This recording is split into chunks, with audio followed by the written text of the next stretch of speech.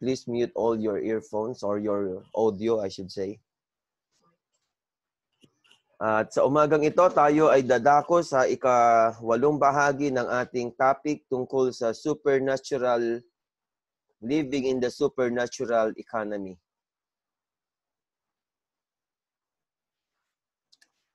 Okay, so dadako tayo ngayong umaga sa part 8 ng ating message about supernatural economy. Paano mabuhay sa supernatural economy?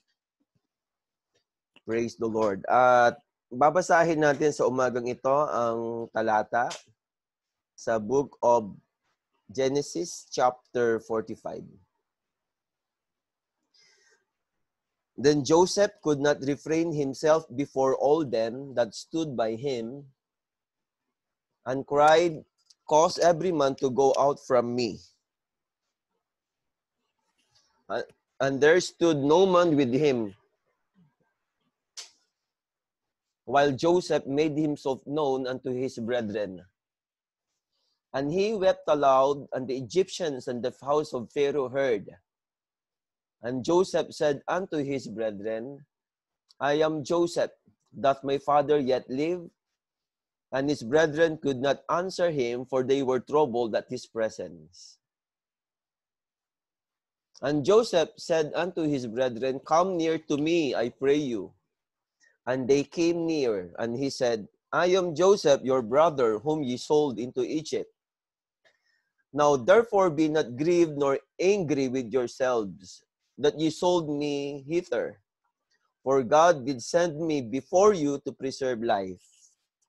For these 2 years had the famine been in the land, and yet there are 5 years in the which there shall neither be earing nor harvest. And from the message, is this the sign of the end, sir? December 30, 1962. Okay, here's what the prophet said. Now here is the mystery.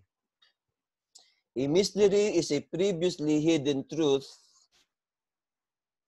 now divinely revealed, but which is a supernatural element still remains despite the revelation.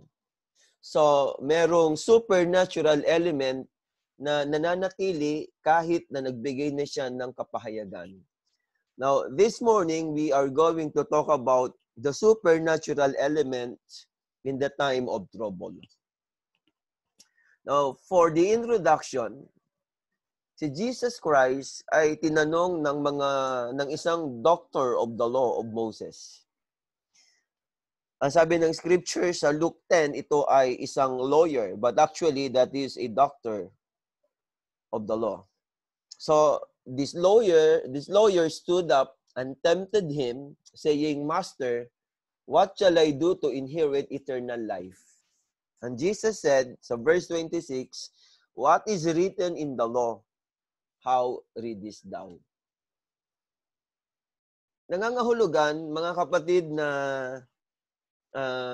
sa oras na ito, si Jesus Christ ay nagsasabi na ang salita ng Diyos ay mauunawaan kung papaano mo siya babasahin. So, ang sabi niya, how do you read it?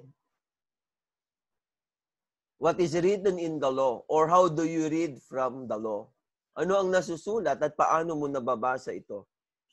Ito ay kagaya din ng sinabi ni Philip doon sa isang bating na ang sabi ni Philip, siya ay lumapit at pagkatapos ay nagtanong kung nauunawaan niya yung kanyang binabasa. At ang sagot naman, mga kapatid, ng bating ay, paano ko mauunawaan maliban lamang kung may magtuturo sa akin? Do you understand what you are reading? How can I unless someone guides me? So, ang sabi ng Bible, he invited Philip to get in and sit with him.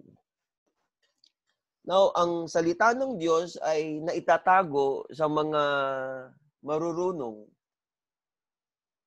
Hindi ko lamang nailagay yung verse dito sa ating slide, pero in Matthew 11:25, I'm sorry, I forgot to include this in this slide.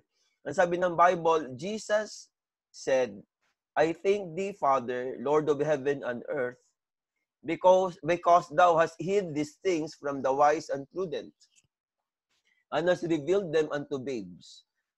So, the people are reading the word, but they failed to see Jesus being the Christ. Kagaya dito, mga kapatid, kay Philip, kagaya doon sa doctor of the law, now they can read the Bible, but still the meaning is hidden away. So in order to get the real spiritual meaning, they must read between the lines. Ang salita na reading between the lines ay, alam ko na ang bawat believer sa message na ito ay kabisadong kabisado. They must read between the lines. Hindi ito kagaya ng pagbabasa ng newspaper. Hindi kagaya ng pagbabasa ng isang college textbook. Sapagkat ang lahat ng mga ito ay mauunawaan sa pamamagitan lamang ng literal reading. But when it comes to the message and the Bible, it takes the ability to listen from God. It is for the special class, ang sabi ng prophet, mga tao na mayroong prophetical insights. So, supernatural element is reading between the lines. At ang reading between the lines ay kagaya ito, mga kapatid, ng isang pagbabasa ng love letter. In fact, the best quote or the best part of the Bible is written between the lines. Ngayon, papaano ba magbasa between the lines? In order to read between the lines, kailangan mo ng supernatural elements. Kapag walang supernatural elements, kahit na alam mo na yung ibig sabihin ng quote o kaya ng isang message o kaya ng Bible verse, hindi mo pa rin mauunawaan kasi napaka-superficial ang approach without supernatural element. Halimbawa, ang sulat ni Meda ay nagsasabi ganito, Dear Bill, I've just put the children to sleep. Tonight, I am thinking of you. I've been praying for you. Yung salita na, I am thinking of you. No, because Brother Branham loves her so much, he can read between those lines. So, ang message, ang Bible, hindi naman masama, mga kapatid, na mag-aral sa pamamagitan ng mga magagaling ng mga theologians. In fact, I also read some of them. Pero hindi mauunawaan sa pamamagitan ng seminary or cemetery. Yes. Seminary and cemetery are synonymous. So, hindi ito mauunawaan sa pamamagitan ng seminary, kinakailangan lamang na pumasok sa pag-ibig ng Diyos. Because Brother Branham loves her so much, he can read between the lines. So, the key is get in love with the author because this is a love affair. This is a love affair. So, reading between the lines, we have to consider that the language of God is love. He communicates His word to us through love. At mauunawaan mo lamang ito, yung salita ng Diyos, the more you get in love with Him. Supernatural element is the reading of the unwritten word. It is reading the unwritten word. So, mahirap magbasa ng isang bagay na hindi nakasulat.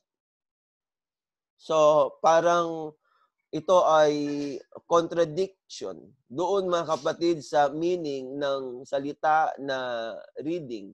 How could you read something that is not even written at all? Pero alam natin, ang message ay merong written part at saka unwritten part. Written word and unwritten word.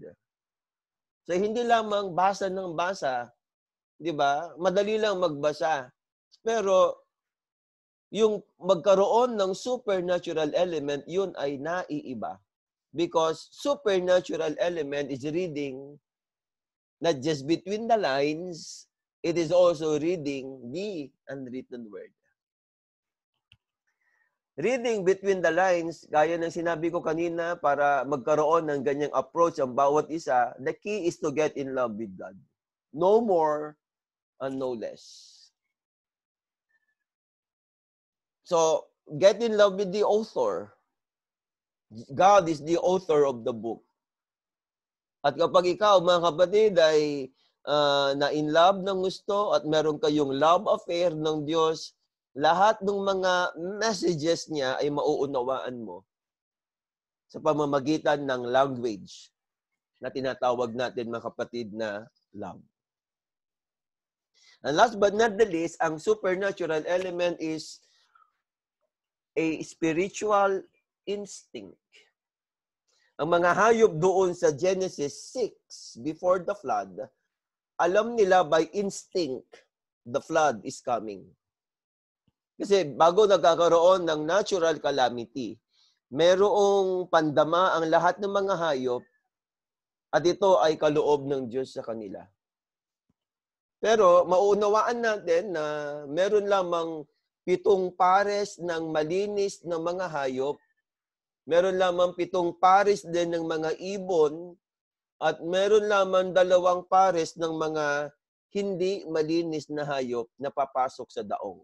Look, while it is true that all the animals in the days of Noah knew that the flood is coming because of instinct, mo yung supernatural element diyan sa verse ng Genesis chapter 6.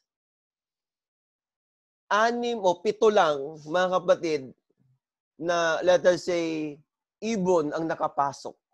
Pero yung 7, yung nasa labas ng 7, bagamat meron silang knowledge na merong flood, but they were not included in the ark. Siguro yung iba ay pumunta sa mataas na bundok, they can sense God's judgment. Pero meron lang mga predestinated few na nakapasok doon sa daong at doon sila nag-antay, mga kapatid, ng kaligtasan. Doon sila nag-seek ng kaligtasan. Ang tawag natin diyan ay supernatural element. Walang clue, walang verse. Yes, walang verse. Hindi ibig sabihin walang verse o kaya ay walang backup ng Biblia, hindi ng totoo. Inasmuch as ang bride ay isang word-conscious na bride, tandaan natin, mga kapatid, na hindi yung literal masyado ang kanyang approach. As in, kung wala sa Biblia, hindi na niya sasampalatayanan. I am going to give you another example. Naalala niyo yung babae na inaagasan? Ang babaeng ito ay nagkaroon ng revelation. Now, something within her begins to pound. But the problem is she had no scripture for it. Ano yung nasa isip niya? Okay, ang nasa isip ng babae na may blood issue, kung mahawakan ko lang ang laylayan ng kanyang damit, gagaling na ako. Now, there is no verse for that. Kasi hindi po pwedeng ang healing ay sa pamamagitan ng damit. Walang verse na nagsasabi ng ganyan. Though meron namang tinatawag tayong pattern. But without a scripture, inasmuch as Joshua has no scripture to stop the sun. Saan ba nagsasabi na pwede mong pahintuin ang paglubog ng araw?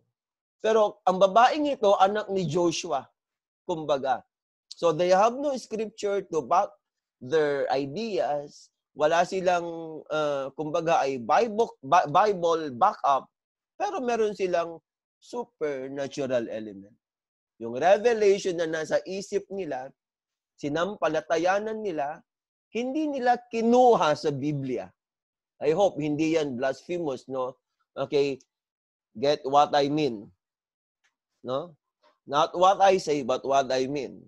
Okay, hindi nila kinuha sa Biblia yon, pero ito ay personal na ibinigay ng Diyos sa kanila. At sinampalatayanan nila kasi meron silang supernatural element. And then what happened is, yung babae, gumaling. Kung paanong si Joshua napahinto ang paglubog ng araw kahit nawala siyang scripture because of supernatural element. So ang supernatural element nakakaintriga. ito ay para lamang sa mga kakaunti. Ang daming message churches, well, hindi tayo judgmental. As much as possible, we want to be inclusive, not exclusive. Pero kung papaano na 7 lang na malilinis na hayop ang pumasok doon sa daong, now ganun din, many will miss the rapture also. Many will miss the rapture. Pero ang mga tao na merong supernatural elements, no, they will not miss it. Kasi meron silang instinct na galing sa Diyos. And that is the reason why we are teaching supernatural element this morning. Pag tinignan mo yung verse na ito, Revelation 8 verse 1, napaka-iksi na, napaka-misteryoso pa. Napakalalim ng hiwaga niya. Kasi there was silence about this space of half an hour. No horses, no clues. Basta ang sabi ng Bible, silence in heaven. Now, ang 7th seal ay mauunawaan lamang kasi silence yan eh. Now, ito ay mauunawaan individually. At magkakaroon ka ng personal knowledge, ibibigay ng Diyos, sapagkat nagkaroon ka ng love affair sa Kanya. At mauunawaan mo yan personally, sapagkat bibigyan ka niya ng supernatural element. You will be given the ability to read between the lines. So, supernatural element, now reading between the lines, when there is no scripture to back it up, nevertheless, it is God's word. Silence in heaven by this space of half an hour. Now, tingnan natin ang paraan kung paano ipinaliwanag ng prophet ang supernatural element. Okay. We have Job, Sarah, Abraham, Isaac, Jacob, and Joseph. Now, let's talk about Job first. Ano meron dito kay Job? Si Job ang unang nakakita ng resurrection. And because of that, when he died, he specified his burying place in Canaan. And then, ang sumunod na namatay after Job, because Job is the oldest book, older than Genesis. Ang sabi mga kapatid ng Biblia ay namatay din si Sarah. And when Sarah died, her husband Abraham bought a parcel of ground near the grave where Job was buried. Alam natin kung gaano kamahal yon, 400 shekels of silver. At ang halaga niyan ay more than 1,000 US dollar. Ay pastor, maliit lang ang 1,000 US dollar. Okay. Yung value ng 1,000 US dollar hindi sa panahon ng Hapon, ha? Kundi yung value ng 1,000 US dollar sa panahon ni Abraham. Ganyan ang halaga, mga kapatid, ng burying place ni Sarah. Pero hindi nagdalawang isip si Abraham. Masyadong mahal kung tutuusin. Pero nevertheless, binayaran ni Abraham yon 400 shekels of silver kasi ang kanyang iniisip, hindi yung presyo. Because the burying place actually, because that grave, that place where he placed the remains of Sarah was also the place where Job was buried. Okay, hindi man eksakto, pero napakalapit nun. Yun ang dahilan kung bakit niya binili. Pero walang scripture para doon. Sabi nga ni Brother Branham. And then, of course, when Abraham died, he was buried with Sarah, his wife. And then Abraham, after him, was Isaac. Isaac died. He was buried with Abraham and so with Leah. And then Isaac, anak niya si Jacob. Si Jacob, namatay mga kapatid sa Egypt. Of all the patriarchs, si Jacob, mga kapatid, ang unang namatay sa labas ng promised land. And then, Sabi niya, bago siya mamatay, tinawag niya si Joseph. Sabi ni Jacob kay Joseph, "Before I die, may you take your hand and lay it on my hip." O kaya dito mga kapatid, sa may bahagi ng kanyang paa kung saan hinawakan ng anghel. And then sabi niya kay Joseph, "Ipangako mo sa Diyos ng aking mga magulang na hindi mo ako iiwan sa Egypt, bagkus ililibing mo ang aking mga buto at laman sa lupain ng promised land." Sabi ni Brother Branham, nagtataka ako kasi wala namang scripture para dyan. Pero si Jacob may nakita kay Isaac. Si Jacob may nakita kay Abraham. Magkasama si Abraham, Isaac at Jacob sa isang panahon. So walang scripture, pero si Job, Abraham, Isaac ay prophet. Si Jacob ay prophet din. Meron siyang nasalo, meron siyang naintindihan. Now, there was no scripture. There was no Bible for that. Pero Jacob has the supernatural element. Punta tayo kaagad kay Joseph kasi ayaw kong matagalan dito. Si Joseph, of course, he was also a prophet. Nakita niya anong nangyari kay Jacob, kay Isaac, kay Abraham, kay Job, kay Sarah. So, nung siya ay mamatay din, mga kapatid, ang sabi niya ay, ilagay ninyo yung aking katawan sa isang kahon. Kayo ay dadalawin ng Diyos mamaya. Paglabas ninyo ng Egypt, isama ninyo ako, at pag nakalabas na kayo ay ilibing ninyo ako sa libingan ng aking mga magulang. See? It is not written in the Word. It is not written in the Old Testament.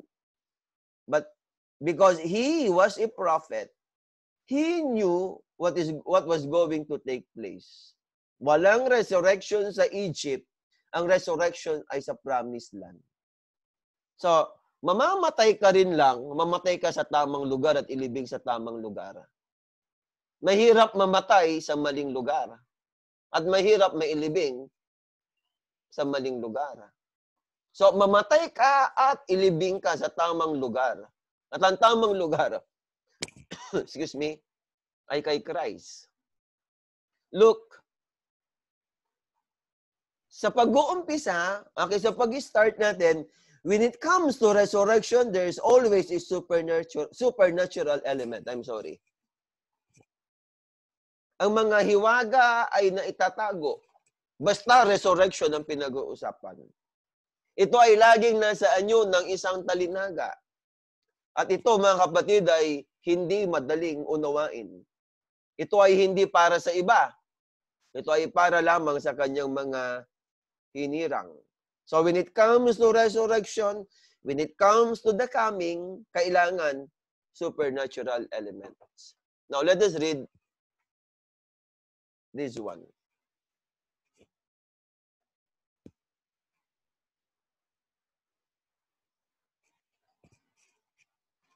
Okay, Luke 17:12.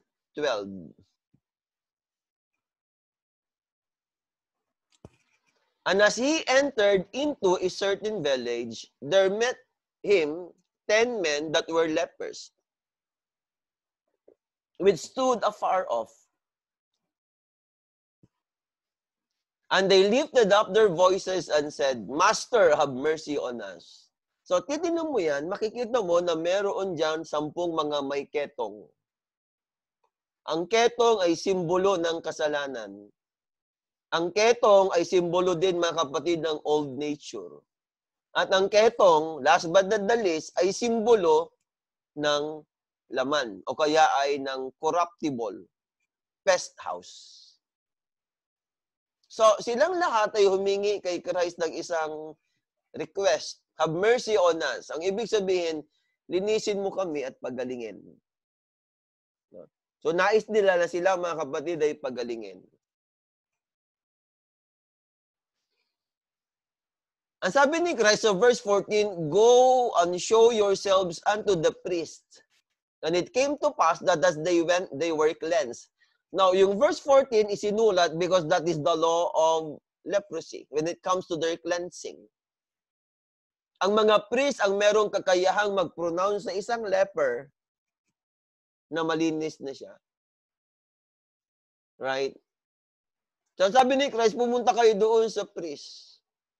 Anong gagawin doon sa priest? Doon sa ibang sulat, sa ibang scripture, ang sabi ng Bible, and offer for your cleansing those things which Moses had commanded you. So, anong nangyari pagkatapos na gumaling yung 10, okay, yung iba ay naroon sa templo, kumuha ng kalapati o kaya bato-bato, kasi mahirap lamang sila. Naghandog, mga kapatid, para sa kanilang kagalingan. That is the law of the cleansing of the lepers. Pero ang sabi ng Biblia, pagdating dito mga kapatid sa 17, and Jesus answering said, were there not 10 cleansed? But where are the 9? Sa ibang account kasi, okay, yung account na hindi kay Luke, ang sabi ni Christ, pumunta kayo sa templo, maghandog kayo ng mga handog na sinasabi ni Moises, bilang patotoo na kayo ay malinis na.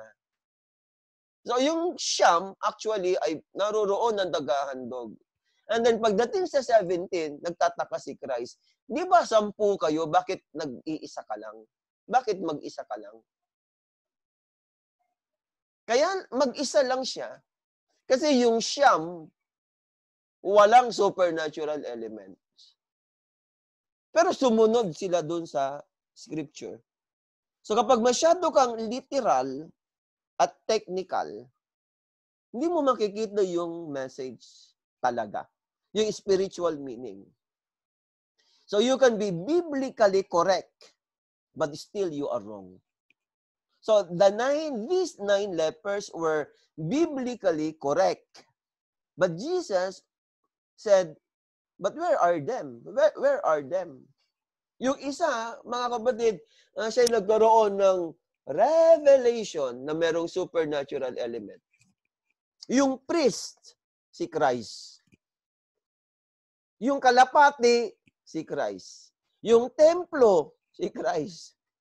Kasi pag hindi mo, mga kapatid, mauunawaan yung verse na yan, sasabihin mo lang kay Christ, di ba ang sabi mo pumunta doon sa templo? Di ba ikaw ang nagsabi na mag-alay ng mga handog ayon sa paglilinis ng mga may ketong?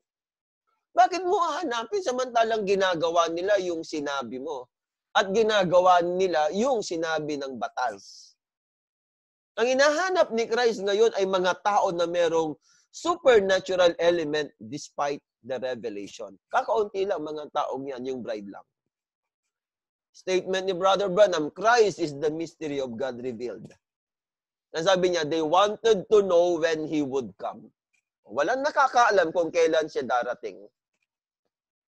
Ang pagdating niya, ulitin ko lang, when it comes to coming, okay, yung coming ay lagi tungkol yan, mga kapatid, sa bride. That is the third pull. So, maglalabas ng bahay, ulitin ko lang, tapos titingin sa itaas, tapos mag-aantay at mag-aabang. No. Now, this is not the way. So they wanted to know when He would come. God has this all to Himself. It is a secret. So ang third pull, ito ay sikreto. And that is the reason there was silence in heaven for a space of half an hour. So yung silence, yung 7th seal, connected sa coming. It is a secret. Tapos ituloy natin. And the 7 thunders uttered their voices. So, ang 7 thunders ng Revelation 10 ay 7 seal ng Revelation 8. Ito yung coming ng Matthew chapter 24. Tapos, sabi niya, and John was even forbidden to write it. Ayun, the coming of the Lord. That is one thing He has not revealed yet of how He will come and when He will come. Tingnan niyo ang hindi niya in-reveal.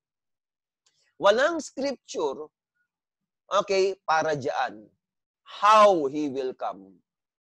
Walang scripture para diyan when He will come. Sabi niya, it's a good thing that He doesn't. No. He has showed or revealed it in every type that is in the Bible. So yan yung andoon na wala. Sa supernatural element, kailangan kasi yung coming niya ay andoon pero wala. Ang ibig sabihin, makikita mo siya sa pamamagitan ng type and shadow. Mauunawaan mo siya sa pamamagitan ng type and shadow. So, gaano kahalaga na maging prophetic ang approach? It can never be overemphasized just like revelation. So, sa lahat ng bagay, kailangan yung awit mo may supernatural element. Pag ang awit mo walang supernatural element, ano lang, para ka lang umaawit sa church, pero perhaps hindi ka naman nag-i-entertain, pero ang awit mo, pag walang supernatural element, bahagi lang ng routine. Di ba? And when you preach, dapat may supernatural element. Kasi pag walang supernatural element, puro ingay lang. Di ba? Walang substance. Hindi kailangan ng ingay. Ang kailangan yung supernatural elements. So when you preach, do not preach to entertain. Di ba? Because every time you preach, you are doing something. Two things. To impart faith and to impart wisdom. So as you impart faith, you must also impart wisdom. See? So, kailangan lahat ng bagay may element na supernatural. Okay, let us look at this verse carefully because this is about the rapture. Genesis 21 and 2. And Abraham journeyed from thence toward the south country, and dwelled between Kadesh and Shur, and sojourned in Gerar. 2. And Abraham said of Sarah his wife, she is my sister. And Abimelech, king of Gerar, sent and took Sarah. Saan diyan mababasa na may ginawa ang Diyos sa sinapupunan ni Sarah? Now, literally, you can never read something saying God stimulated her heart so she can withstand labor pains. Wala kang mababasa, mga kapatid, na pinadaloy uli ng Diyos yung gatas sa dibdib ni Sarah. Lalo na, hindi mo makikita na inayos ng Diyos yung kanyang sinapupunan. Bagkus ang kwento ay nagsasabi na basta lang sila nag-travel ng pagkalayo-layo, so pag walang supernatural element, hindi mo gagamitin yan para sa rapture. And then, here in verse 2, the king said, there's the one I waited for. Nakakita siya, mga kapatid, ng 90 years old na lola. Ang daming magagandang mga babae sa oras na yan. Pero hindi naman siya antique collector. Pero ang sabi ng Bible, mga kapatid, na kinuha ng hari si Sarah, a 90-year-old woman. Ipagpapalit niya yung 90 years old sa mga babae na magaganda ng mga bata pa kay Sarah. Pero pinaliwanag ng prophet ito. Sabi niya, He made Sarah a new woman. He made her a young, beautiful woman again. He made Abraham a young man again. He turned them back to show what He's going to do in the rapture for us. So nagkaroon sila ng rapture diyan. Walang minister na gumamit yan. Brother Branham ang nauna. So, makikita natin yung kahalagahan ng supernatural element. You cannot read all of this, yung tungkol sa rapture, literally. So, ang verse na yan, ulitin ko lang, it is about the change of the body of Abraham and Abraham's sons and daughters. Kailangan ng supernatural element when it comes to resurrection. Okay, pupunta tayo sa dito sa climax ng ating pag-aaral. So, let us go to the element, supernatural element in the time of famine. Now, let us see Joseph now in these verses. Let us look at Joseph. Tingnan natin yung kanyang time. Genesis 41:30.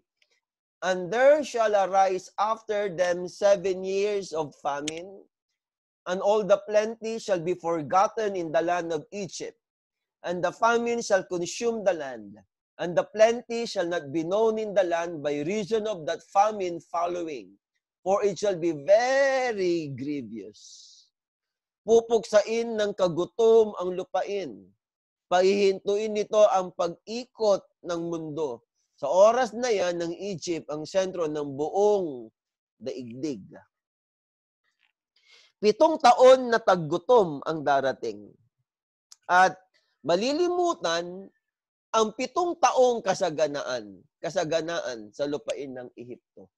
Pinapakita, mga kapatid, ng talata ang magiging pattern ng famine sa age natin. So, ang famine na ito ay magiging dahilan para kontrolin ng Egypt ang economy ng buong mundo. So, they can dictate on the price. Economy 101 yan Economics 101 yan Law of supply and demand. Mataas ang demand, kaunti ang supply ng tinapay, ikaw magdidikta ng presyo. So, mga kapatid, kontrolado nila ang presyo ng tinapay, kontrolado nila ang ekonomiya ng buong mundo. Malamang mahal ang tinapay sa oras na yan. Pag maraming tinapay, mura. Pag walang tinapay, mahal. Sila lang po pwedeng magbenta. Ulitin ko lang. Because this is very important. We will go to Revelation later on. So, ang famine na 7 taon, ito ang magiging dahilan para kontrolin ng Egypt ang tinapay at wala, sila lang, ang may kakayahan, mga kapatid, na mag-buy and sell. Mag-buy and sell, lalo na mag-sell. No, sa verse na yan, natalakay natin sa part 1, part 2 pa lang ng series na to.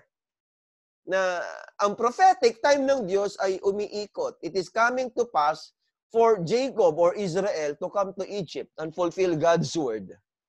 Ang daming apektado, pero iisa lang nasa isip ng Diyos.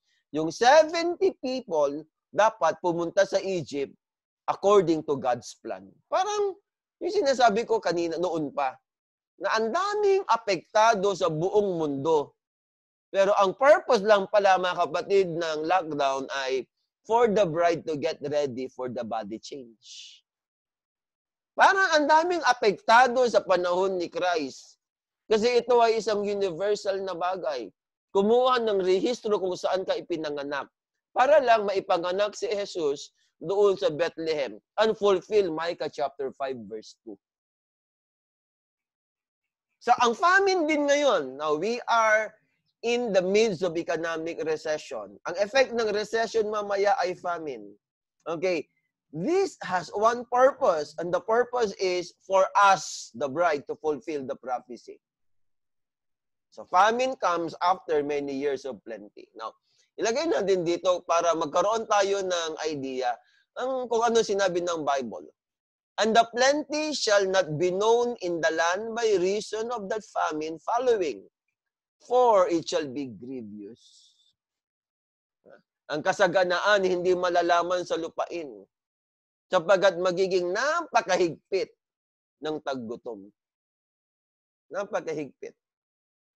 Sa Genesis 43 verse 1, and the famine was sore in the land. Napakahigpit ng taggutom sa buong mundo, sa buong lupain.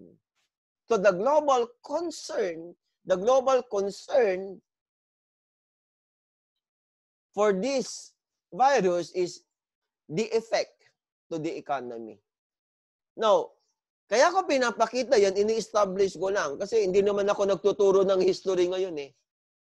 Pag tayo mag-stick lang dyan sa nabasa natin, tapos hindi natin dadalhin dito sa present time, walang supernatural element yan. That is plain history.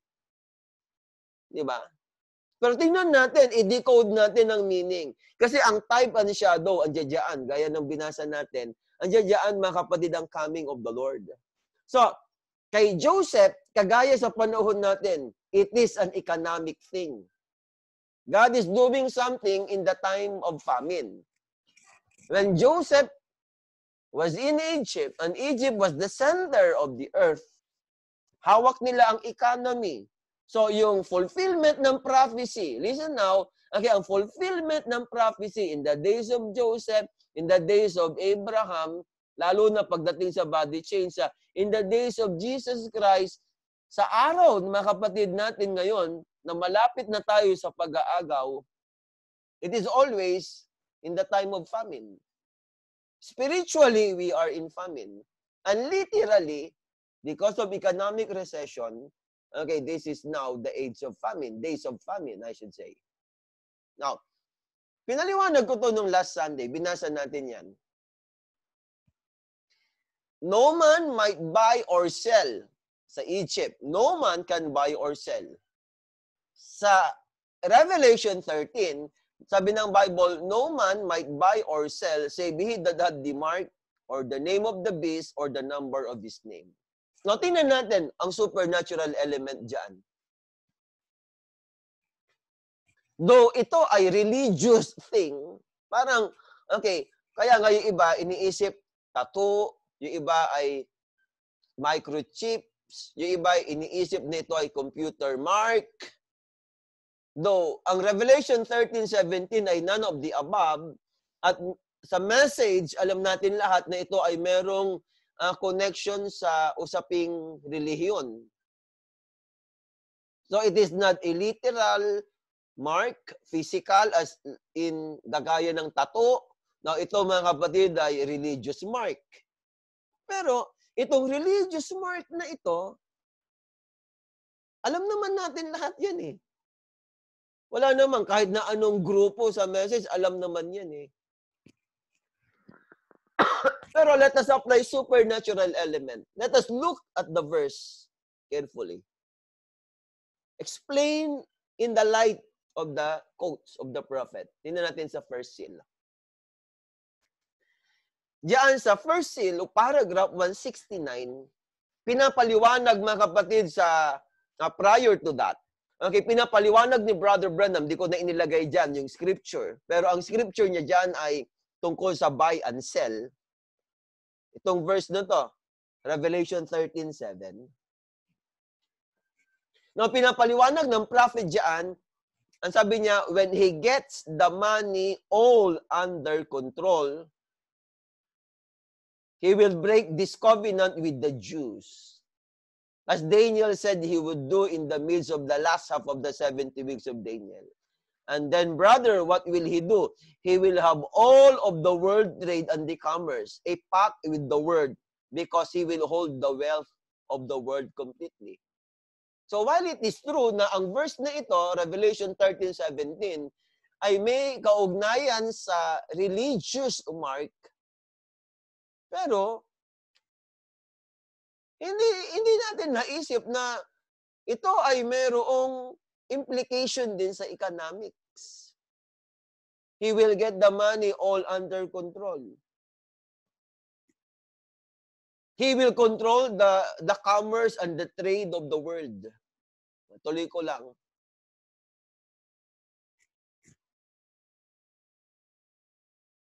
The mark of the beast of Revelation 13 will set in. Lalabas ang two prophets. Andiyan ang quote, nasa slide na yan. Ang 144,000. Okay. He holds all the commerce, the trade, and everything of the world. And what will take place? The mark of the beast will come in, that no man can buy or sell except him that does the mark of the beast. Thank God the church will be enjoying 3.5 years in glory. Don't have to go through that tribulation. ang sinasabi ng prophet dito ay, yung buy or sell na wala kang mark of the beast, hindi lang religious. Hindi lang religious. Kundi ang sinasabi niya diyan, mga kapatid, ay merong gagawin ang Catholic Church. She will control the economy, pati yung commerce and trade, negosyo. Kasi may trade war ang China at saka US. Pero ang kumukontrol, if you are a Bible believer, punta kang Revelation 18, ang lahat ng mga negosyo, hawak ng Catholic Church. Hindi ba ito yung naalala ninyo yung kwento? Na yung isang missionary, meron siyang $600 sa bulsa pero hindi siya makabili ng isang tinapay. Kasi walang rasyon o kaya wala siyang stamp. So time is coming, walang kwenta ang pera. May prophecy na nga si Brother Branham dyan as early as 1950s . Meron siyang sinabi na to the effect na ganito, a few years from now, your money won't be worth the paper it's wrote on. It won't be worth nothing. Kagaya sa panahon ni Joseph, may pera ka, walang mabili. O anong halaga ng pera? Ang daming pera, pero walang halaga kasi nga, walang mabili . Bagsak ang ekonomiya. At lahat ng pera pumuntang Egypt. No man can buy or sell except he that had the mark. Makikita daw natin yan maya-maya, sabi ng prophet. At nakikita na natin ngayon. Kuminsan lang kasi, we want this to be interpreted as, sarado na yung church, hindi na bawal na mag-preach. Yung sinasabi ko sa inyo nung nakaraang mga series. Pero, tandaan natin, mga kapatid, na yun ang iniisip natin, pero ang scripture ay nagsasabi na the Antichrist is very subtle. Pahihintuin ang gawain, ikukulong, hindi si pwedeng mangaral, gagawing imbakan ng armas, inilagay mga kapatid yung armas, andit ng mga churches, hindi sumabog lang. Gagawing bodega. Paano gagawing bodega? Kasi lakila ng sari-sari store.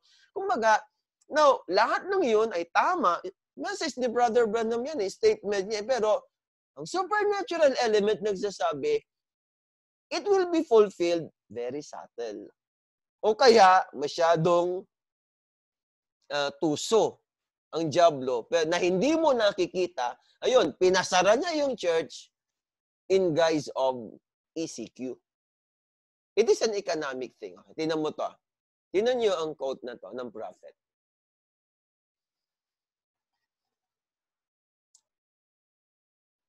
Pergamian Church. I believe, according to Revelation 13:16, the bride will have to stop preaching for the beast is demanding the mark in the hand or forehead if permission to preach be granted. Denominations will take the mark or be forced to quit preaching. Then the Lamb will come forth for his bride and judge the great harlot. So, totoo yan. I-demand yung mark. Ang mark talaga ay hindi tattoo. Hindi naman ito, mga kapatid, microchips. Ang mark diyan, sa kamay at saka sa forehead ay religious mark yan. Pero ang sinasabi ko, para i-enforce yan, economic ang sanction. Pastor, paano mo mababakapan yan? Tinuloy ni Brother Branham, sabi niya, in verse 17, anong kaugnayan yan? Ang tinutukoy ni Brother Branham ay, dito sa quote na to, yung pagpapahinto sa pangangaral. The bride will have to stop preaching because of the mark. The beast will demand the mark. And then, pagdating dito, pinaliwanag niya, okay, in verse 17, it emphatically shows that she will gain absolute control of the commerce of the earth, for no man can buy or sell apart from her. Sinasabi ko, it is an economic thing. This is borne out in Revelation 18:9-17, which shows her involvement with kings, princes, merchants, all of whom have to do with Rome and commerce. So, economics ang kanyang titirahin. Or, economics ang dahilan. Yun ang paraan para pahintuin. Pero gagamitin niya yung politics. So, the devil, through the church, will persecute the bride kasi, okay, wala siyang religious mark, ayaw niya ng religious mark, which is Catholicism and Protestantism. Pero, ang pagpapahinto sa kanya ay sa pamamagitan ng political power ng state. Pero ang gagamitin ng state ay ang economic sanction. Kita mo, napakatuso. Ito ay napakaganda. May quote dito na gusto kong tingnan. Hindi yata na ilagay. Anyway, here. Resume of the age. This may seem far-fetched to some, but actually, it is very plain for all to see. Because right now, the churches are controlling politics. O, kinokontrol na ng church ngayon ng politics. Paano niya kinokontrol ang politics? Diba? And at the opportune time will manifest exactly how great is that control. This ecumenical move will end up with Rome at the head, even though the people did not envision it that way. Kita mo yan. The believers did not envision it that way. Pero itong ecumenical move na ito ay mayroong political at economic na implication. This is so because Revelation 17:13 states the church, sabi dito, she is controlling the last empire. Why? Because she has the gold. Nandiyan yung scripture o yung quote ni Brother Branham. Thus, all the people have to belong to the world church system or else they cannot buy or sell. Okay? With this great power, the systems will persecute the bride. Her ministers will be forgiven to give comfort and truth to the people who need it. Paano? How will they be stopped to preach kapag walang mark? Pero paano yung application nun? Okay? Sa pamamagitan, mga kapatid, ng sanction sa economy. Well, may quote dito, no? I hope na excuse me, hindi ko nailagay diyan, no? Hindi ko nailagay diyan sa slide. Pero pakinggan niyo. Ito yung hinahanap ko kanina. Ang quote, babasahin ko lang sa mga nakikinig. Ito ay sa 236-1, Thyatira Age, Church Age Book, Chapter 6. Ang sabi niya, this chapter shows the power of the Roman Catholic Church and what she will do through organization. So, pinapaliwanag ng prophet dito ang tungkol sa buy and sell. Revelation 13:7.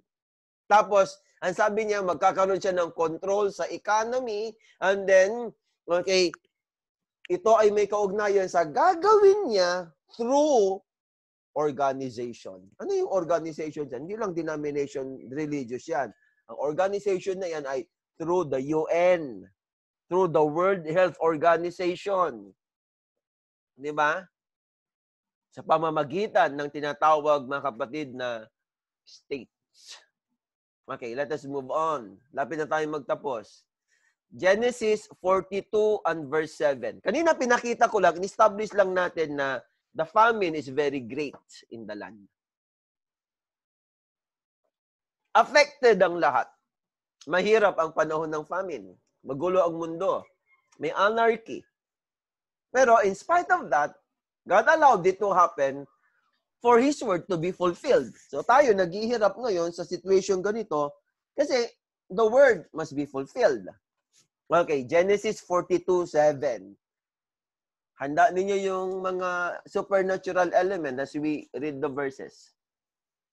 Joseph saw his brethren. Christ types Joseph. Joseph is the type of Christ, I should say. And he knew them. Nakita kasi ni Joseph yung mga 10. But made himself strange unto them, and spake roughly unto them. And he said unto them, Whence come ye? And they said, From the land of Canaan to buy food. Sa verse 23 ng 42, and they knew not that Joseph understood them, for he spake unto them by an interpreter. Interpreter. Kailangan ng interpreter para magkaintindihan sila. Hindi mauunawaan ng mga 10 yung salita. Kailangan ng interpreter. They don't see Joseph, but Joseph knew them. Tingnan niyo yung verse 7. Yung language niya ay very rough. It is not only rough, it is also unknown pagdating sa 23. Bagamat siya ay malupit, ang kanyang pakikitungo at pagsasalita ay malupit sa kanila. Pero yung 23, mas gusto ko na pagtuunan ng pansin. Kasi ang kanyang lengguwahe sa oras na yan, it is totally an unknown language. That is third pull. They cannot understand the 7th trumpet. Yan ang 7th seal ng bride. So, pag walang supernatural element, kasi hindi pa bukas ang kanilang mga mata, now they cannot understand the third pull. Because only the third pull, okay, only the supernatural element can reveal the unknown language of the third pull. Yan ang unwritten part ng scripture. Parang statement ni Brother Branham, nung ibigay yung sword sa kanyang kamay, sasabihin niyo kay Inyon, sabi niya, 3 bagay, mga kapatid, ang nangyari. One unfolded yesterday, the other unfolded today, and the other is in unknown language. So 3 bagay. Yesterday, today, and the other one in unknown language. Ano yung, ibig sabihin, one unfolded yesterday. Yan ang 6 seals. The other one unfolded today. Ano yan? That is the 7th seal. And then, one unfolded in unknown language. Ano yung unknown language? That is the 7th thunder. So, meron kang seals, 7th seal, tapos 7 thunders.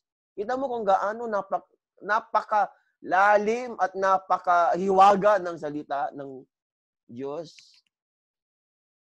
Ano yung unfolding yesterday? Ano yung unfolding today? Ano yung unfolding in unknown language? Lahat ng ito ay naghaganap na mauunawaan natin sa pamamagitan ng supernatural element lang. Yan yung 3. Shout, voice, and trumpet. Okay, ayaw ko i-detalye kasi gusto kong talakayin niya pag tayo nag-aral ng 7th seal and the 7th trumpet sa series na to. Okay. Rather, let's go to this verse. 43:29. So kanina ay, kung maaalala natin, yung kanyang salita ay hindi nila maunawaan. It is in unknown language. Pag nagsalita si Joseph, kailangan ng interpreter.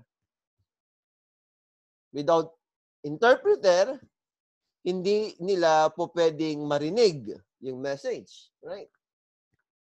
And Joseph lifted up his eyes and saw his brother Benjamin, his mother's son.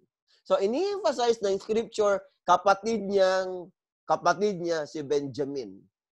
Because both of them were the sons of Rachel. Yung 10 kapatid niya ay kapatid niya sa ama. Si Benjamin ay kapatid niya sa ama at sa ina. So, yung 10 ay type ng Israel. Si Benjamin ay type ng 144,000. And said, sabi niya, is this, of course, through an interpreter, is this your younger brother of whom ye spake unto me? And he said, God be gracious unto thee, my son. 30. And Joseph made haste, for his bowels did yearn upon his brother, and he sought where to weep, and he entered into his chamber and wept there. So, hindi niya makontrol yung kanyang emotion. Noong una niyang makita si Benjamin, talagang, mga kapatid, sasabog yung kanyang dibdib. Hindi niya ginawa yan nung makita yung kanyang 10 kapatid sa ama. Pero, okay, si Benjamin, hallelujah, no, napakatagal niyang inantay. Ang tagal inantay ni Jesus, dumating ang 144,000. Pero, nakikita mo ba? The famine will call Benjamin to Egypt. As the famine worsens, okay, Jacob or Israel, Jacob was forced to send Benjamin to Egypt. Kasi kailangan magkita sila ni Joseph. Ang sabi ni Joseph, ang sabi ni tatay, si Jacob, nawala na nga si Jose. Aalisin niyo pa si Benjamin. Pero ang sabi ng kanyang mga anak, tay, pag hindi mo ibibigay si Benjamin, mamamatay tayong lahat. Kasi hinihingi nung malupit na kanang kamay ng hari doon sa Egypt na dapat kasama namin si Benjamin. Right? Malapit nang lumabas si Benjamin. At paglabas ni Benjamin, aalis na tayo, mga kapatid, sa rapture. Di ba? So, 3 yung nakikita na ngayon ni Joseph. Nakikita niya yung 10 brothers, Israel yan. Nakikita niya si Asenat, yan yung bride. At nakikita na niya ngayon si Benjamin. At halos sumabog na yung kanyang dibdib. Pumasok siya sa kanyang silid, umiyak doon. Pero ang kanyang iyak, mga kapatid, ay para lamang sa kanyang sarili. Now, tinan ninyo, magkakaroon tayo ng isang twist dito sa kwento. Genesis 44:1. No, pagkatapos niya makita si Benjamin, may ginawa si Jose na kakaiba. 1 at saka 2. And Joseph commanded the steward of his house, saying, fill the men's sacks with food as much as they can carry, and put every man's money in his sack's mouth. Don't you know that everything is about money here? Money transactions. Dito sa book of Genesis, during famine. Verse 2, yung gusto kong pagtuunan ng pansin. And put my cup, the silver cup, in the sack's mouth of the youngest, and his corn money. So, ini-emphasize ni Moses, nung isulat niya yan, yung salita na silver cup. Ilagay mo yung silver cup doon sa sako. Sako ni Jose. And he did according to the word that Joseph had spoken. Alam mo, ang cup sa Bible, ang dami meaning. O kaya yung saro, o kaya inuman. Naalala niyo si Christ? Sabi niya, Father, if it were possible, pass this cup away from me. Nevertheless, not my will, but thy will be done. Kasi ang saro ay simbolo ng kamatayan. Yung mga prisoners noon, kumbaga, binibigyan ng cup of death. Tapos, maswerte yung tao na hindi iinom nun. Bagkus sasabihin ng mga prison guards, you pass the cup to the other fellow. At yun ang iinom, yun ang mamamatay. So, cup sometimes means death. Meron nga binabanggit sa book of Revelation, cup of indignation and wrath. Simbolo ang cup ng galit ng Diyos. Simbolo din ang cup, golden cup ng Catholic Church. Simbolo ito ng kanyang spiritual adultery. So, divine appointments, whether favorable or unfavorable, are likened to a cup which God presents one to drink. So, of prosperity and adversity.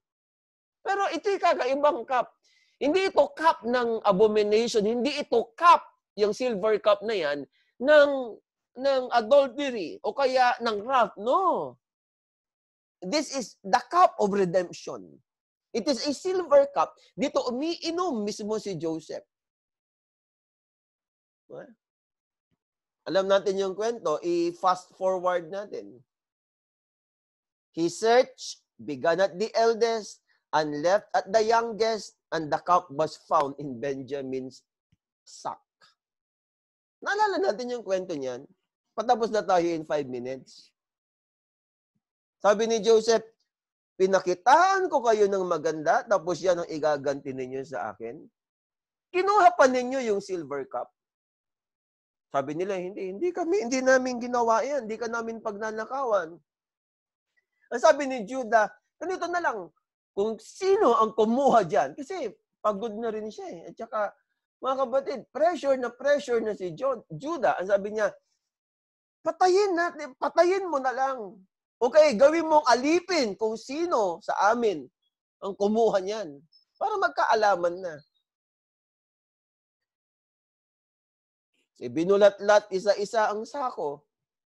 At ayun, nakita yung silver cup sa sako ni Benjamin. Grabe ang iyak ni Judah. Sabi ni Judah, sabi niya, kunin mo na lang ako na maging alipin para sa aking kapatid na si Benjamin. Kasi hindi niya kayang umuwi eh. Magagalit sa kanya ang tatay niya. Baka ikamatay ng tatay niya eh. Sabi niya, ako na lang maging alipin. Ako na lang ang magbabayad para kay Benjamin. Ang sabi ni Joseph, no. Hindi para sa iyo ang silver cup. Si Benjamin ang kukunin ko. Kasi yung silver cup ay hindi para sa iyo. Ang silver cup na iniinuman ko ay para lang kay Benjamin. And we know this story. Hindi na makayanan ni Joseph. Pinatawad niya sila. Umiyak siya. Babasahin natin later on. At mamaya, mga kapatid, makikita natin na nagkasundo din naman sila. Na-establish lang natin, the silver cup, gandang i-preach yan eh. The mystery of the silver cup. Ang silver cup, wala kay Judah, wala kay Reuben. Ang silver cup ay ando doon kay Benjamin. Kasi type siya ng 144,000. Diyan umiinom. Ang tubig ay buhay. Diyan umiinom, mga kapatid, si Joseph. Dadaloy yung buhay na kay Jose doon kay Benjamin. Isa lang inaantay natin pag titingnan natin sa ibang anggulo. Before the rapture, kinakailangang magkita si Benjamin at saka si Joseph. Diba? Okay. Let's go to the last part. Last scripture. Then Joseph could not refrain himself before all them that stood by him. And he cried, cause every man to go out from me. And there stood no man with him, while Joseph made himself known unto his brethren. And he wept aloud. This time, it is not in private. This time, the Bible says, and the Egyptians and the house of Pharaoh heard. Yung kanyang sigaw at ang kanyang pag-iyak, panangis, ay maririnig ng malakas. Habang nagkakaroon ng revealing ang Diyos sa 144,000, after the Great Tribulation, maririnig ng buong mundo ang ingay ng kanyang tinatawag na panangis. Because the day of the Lord, the Bible says, it is the day of weeping. I mean, of course, wala namang iiyak. Ang Diyos, di naman siya iiyak na marinig. No? Ang ibig sabihin, ang pag-iyak sa buong mundo ay mas higit. Karakter yan ng Day of the Lord kung saan malakas ang sigaw sa iyak ng buong tao, ng lahat ng tao. Let us look at verse 1. Saan dyan nakasulat na ang bride pupunta sa palace? Bakit laging ginagamit ni Brother Branham ang verse 1, okay, in order to preach the rapture of the church? Sabi niya, cause every man to go out from me. Ang statement ni Brother Branham dyan, sinasabi niya ay, he dismissed his wife to the palace. Pinaalis niya si Asenath. Because Joseph could not contain himself anymore. Sabi niya, umalis. Ibig sabihin, hindi pwedeng kausapin niya sila ng sabay. Habang kinakausap niya ang church, hindi niya makakausap ng masinsinan. Si Benjamin. Para kausapin niya ang 144,000, kinakailangan muna na magkaroon ng rapture. Kita mo yung supernatural element ng famine. So, ang famine, this famine has something to do with the rapture of the church. And this famine has something to do with the revelation of God to the 144,000. Pero wala kang mababasa. Ala dyan ang 144 kung makikita mo. Ala dyan ang bride kung makikita mo. But it is written between the lines. Do you think may ginagawa ang Diyos ngayon? Kung iniisip mo na, well, this is just an economic recession greater than the 2008 recession? I don't think so. Ito ay para ordinary lang na pangyayari. Itong new normal ay para lang, parang another chapter sa history ng mundo. I hope makita mo yung element na supernatural. Ano ang purpose? Ano ang purpose? Now, this is my last slide. I'm sorry, ang dami kong na-miss na ilagay sa slide. The bride in the supernatural economy has the supernatural element. Ngayon, no, we have the supernatural element. Sabi ng Biblia na 6 na araw ang tinapay mahuhulog. Hindi pwedeng mamulot pagdating ng 7 araw. Sabi ni Lord, wag nang mamulot kasi pag mamumulot kayo, bukod sa magkakasala na kayo, makokontaminate lang yung tinapay, magiging uod. Pero sa 6 na araw, doble ang ibibigay sa inyo na bilang ng mana. Tingnan mo, supernatural economy ng bride. Sa panahon ng taggutom, bago magkaroon ng taggutom, dodoblehin ng Lord yung pagkain natin. Physically, and also spiritually. Dodoblehin niya. Para hindi tayo mga ilangan. The Lord is my shepherd, I shall not want. He maketh me to lie down in green pastures. He leadeth me beside the still waters. Ano pa? Sabi doon, mga kapatid, He prepares a table before me and mine enemies.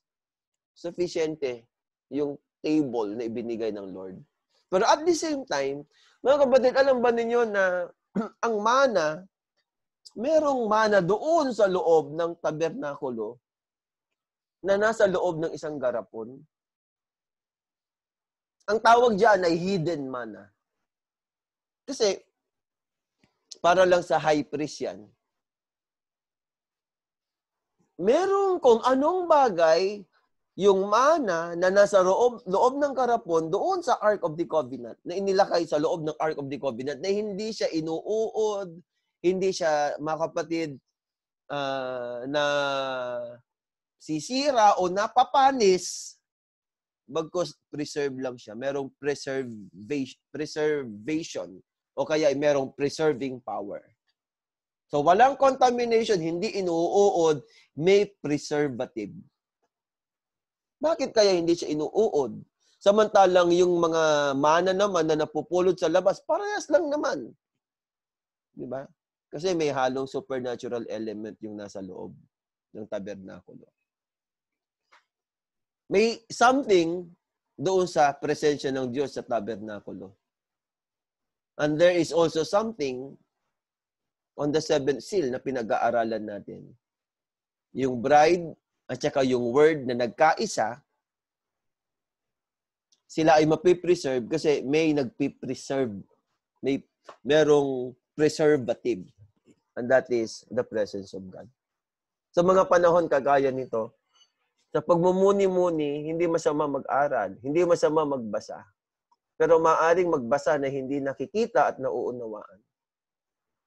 Ang ating mga mata nawa ay makita ang mga hindi nakasulat na mga salita na mauunawaan lamang sa pamamagitan, mga kapatid, ng supernatural element na ito. Malapit na ang pag-aagaw. Pero, yan ang gusto ko ipalit doon sa ating Son of Man ministry na magtatapos hanggang lesson 40. Magtatapos, I should say, sa lesson 40. We are now in the lesson number 33 tomorrow. Pero, ang rapture, tandaan natin, rapture is not for everybody. Pag sinabi ko everybody, hindi kasama dyan yung mga Pentecostal, Baptist, no. Ang rapture ay hindi kasama lahat ng believers. Message believers. Hindi ko sinasabi yan para sabihin na ito tayo, yun sila, ito ako, yun kayo, o kaya ito ang OFA, yun ang iba, na hindi ganon.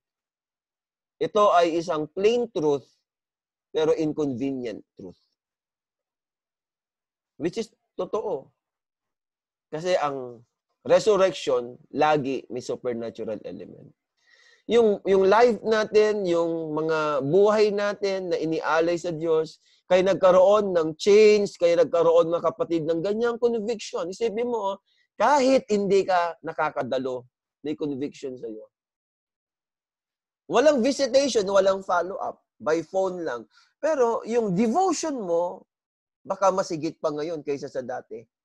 Because the supernatural element is working. Ano meron? Kaya tayo masaya. Kaya tayo nag-expect ng isang bagay. Di ba? Naunawaan natin na sa panahon ngayon, mga kapatid, ng famine, sapat ang biyaya ng Diyos sa kanyang supernatural economy.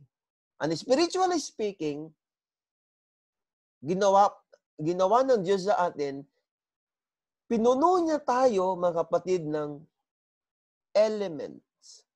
Supernatural element for us to be in the rapture. Mga kapatid, may the Lord bless us. May the Lord continue to shower us with faith. Nawa ay, ang element nito ay makita sa buhay ninyo. Na araw-araw, as you communicate with others, as you read your Bible, as you study the lessons, as you pray, as you meditate on the Lord, gawin mo siya na merong supernatural element. Let us pray.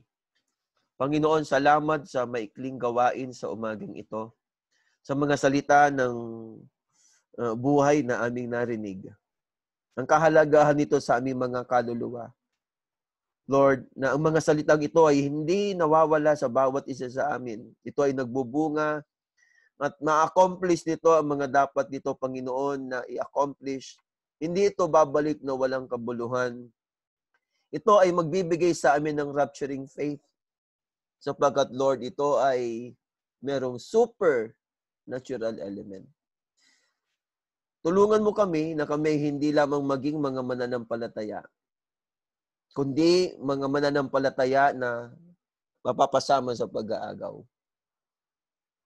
Meron kaming nararamdaman na isang bagay, Panginoon, na magaganap sa mga panahon na nalalabi.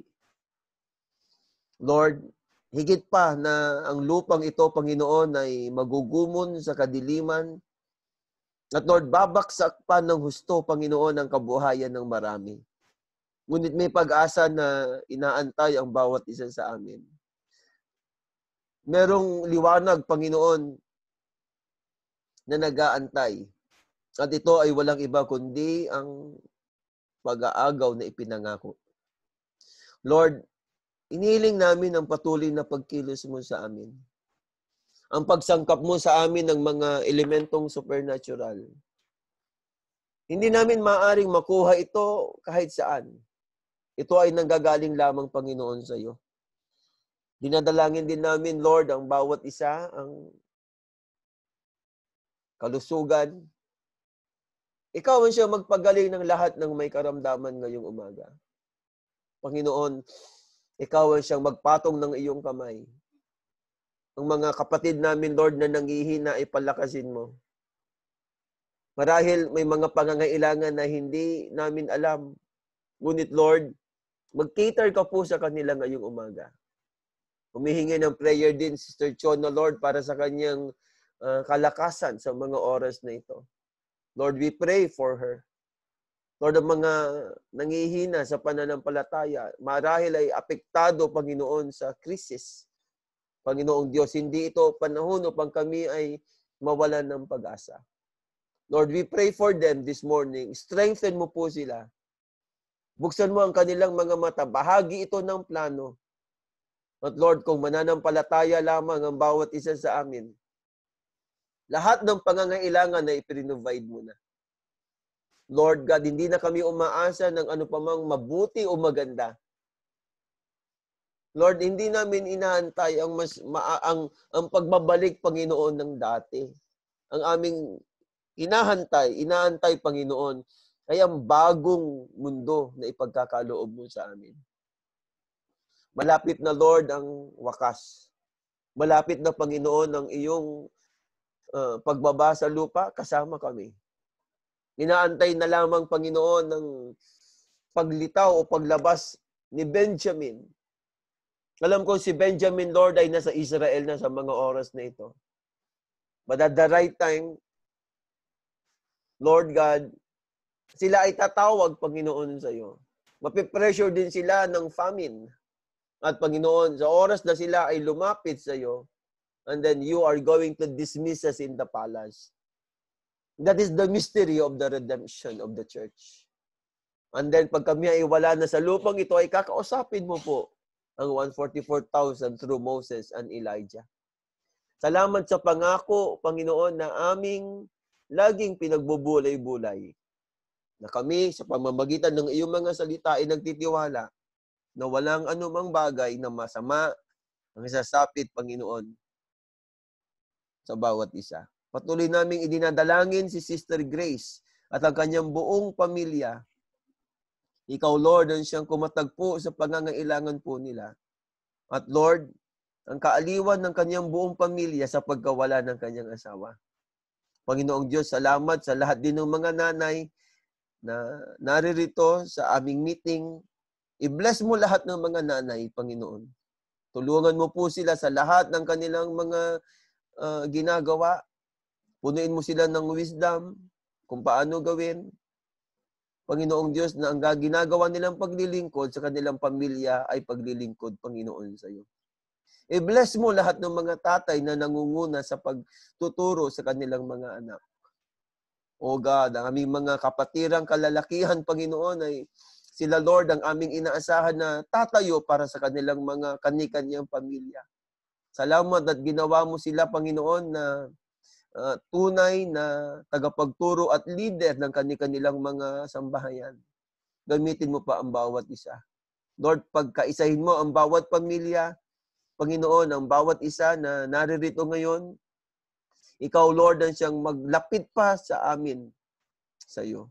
Malapit na ang pag-aagaw at nawa, Panginoon, ay mapaglingkuran ka namin at masamba ka namin sa mga nalalabing araw namin sa lupang ito. Abutin mo rin aming mga kapatid, Lord, na nasa ibang mga bansa, ang mga anak ng aming mga kapatiran, Panginoon.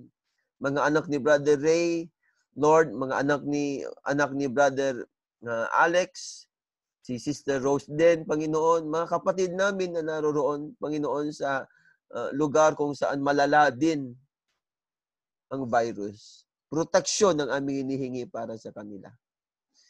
Panginoong Diyos, nagpupuri kami sa lahat ng bagay at ikaw ay aming pinapasalamatan. Alam ko po na ikaw ay nakapangusap sa bawat isa. Panginoong Diyos, kung anumang bagay ang aking nabanggit na hindi marapat, ay patawarin ako at Panginoong Diyos, sa susunod ay itikom ang aking mga bibig. Panginoong Diyos, sa iyo ang papuri at pagsamba.